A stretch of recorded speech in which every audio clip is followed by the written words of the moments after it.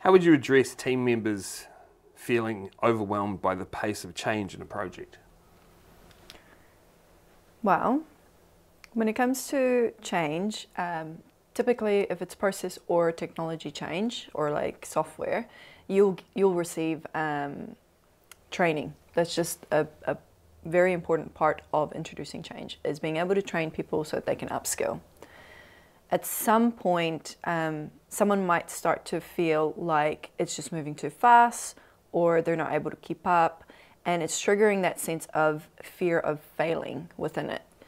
And for those people, that's when it kind of starts to feel like the pace is just moving too fast and they're just not able to keep up.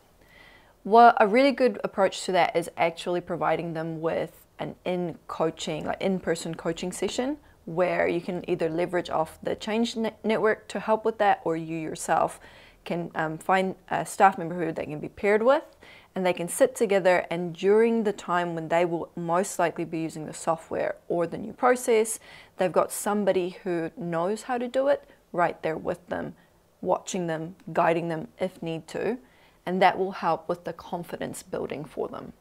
And that's really the key to it.